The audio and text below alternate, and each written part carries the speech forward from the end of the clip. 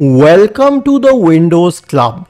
If the Windows 10 icon spacing is messed up, then either read through this article on the Windows Club or simply watch this video. I'll guide you through the resolutions. Here's an example of messed up spacing of icons on the desktop. To fix it, all I need to do is right click anywhere, go to View and check the box associated with Auto Arrange Icons. This is fixed, as simple as this. But there's another point.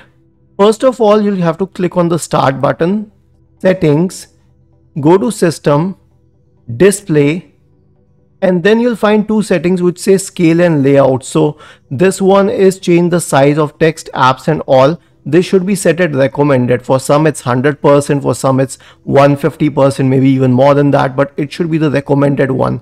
And the same for the display resolution. Otherwise, the difference in the sizes of the icons can cause the problem in discussion. If these two solutions do not help, you can check this article for even more solutions, for example with the display driver or a registry editor fix. But mostly these two solutions should help you fix the problem in discussion. Isn't this easy and interesting? If you have any doubts, please go to the original article on the Windows Club, scroll down to the comment section and write your query. We will surely answer to it. Do not forget to subscribe to the channel. Thank you for watching this video and have a nice day.